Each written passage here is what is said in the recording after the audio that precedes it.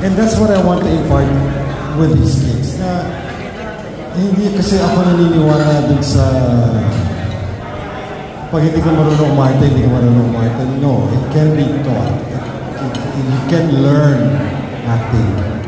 So, and not just that, even singing, sometimes, pagka saliwan talaga yung boses mo, wala ka talaga magagawa. Pero, a lot of these kids, lahat sila may tono, nasa tono, at I must say na magagaling talaga sila.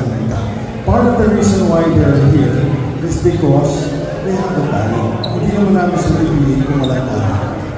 So what happened was, nag-umpisa na kami, then when they tapped me, when I said yes, nag-umpisa na kami na mag-audition. And these kids all went through that process. What does it take to become a NET Star Center artist? Ano yung meron sila na wala yung iba na nakita mo sa kanila? I want them to be well-rounded in the sense that they can do anything and everything that is asked from them. The reason, partly the reason why we did this very rigorous workshop na more than almost 3 months.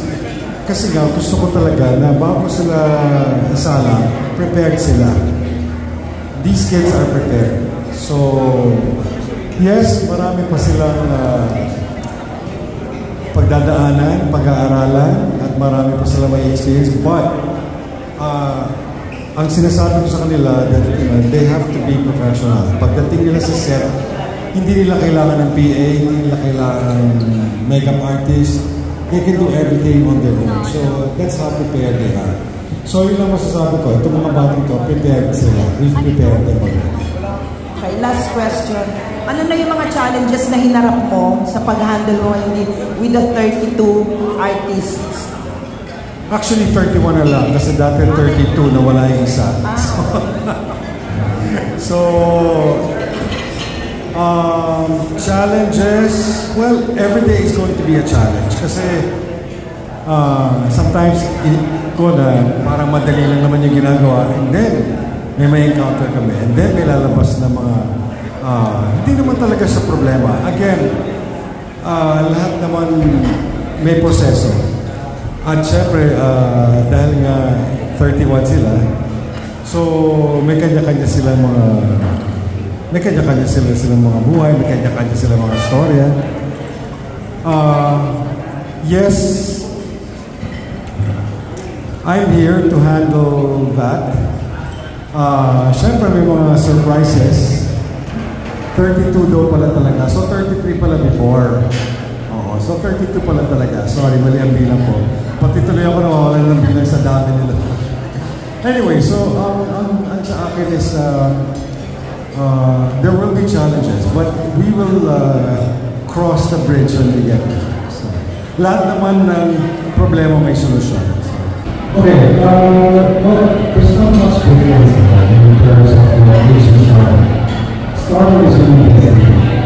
So, however, part and parcel of being a star is you must have talent.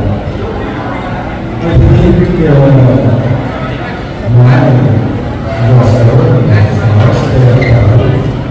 now it's just really fascinating and how hard I'm going to do. You know that was without hard work, it is really talent, hard work, and luck, partly investment. So again, there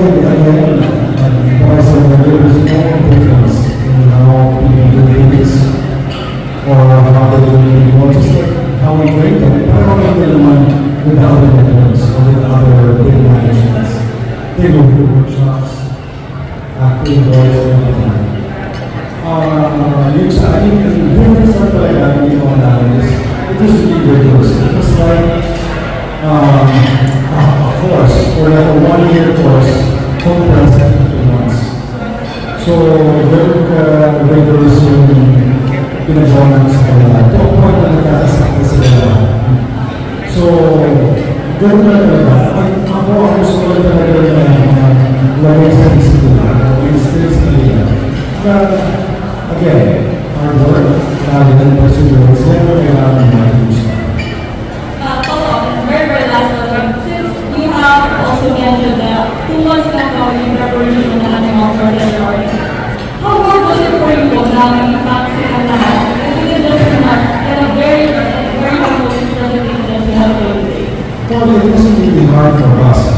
I think it's hard for the kids. Kasi sila yung hindi namin ang schedule na naman na kailangan umatente. Because yung ginawa namin is really important. Lahat naman sila ng